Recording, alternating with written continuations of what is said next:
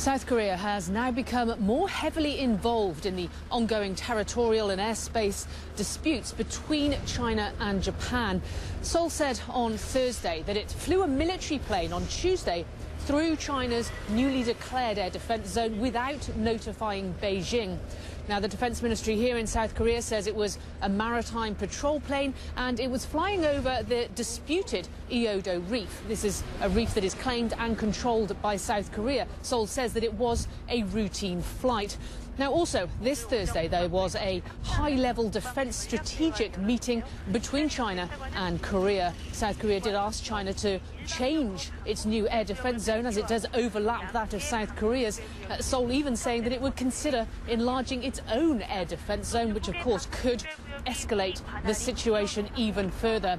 Seoul says that at this point, China has rejected its demands.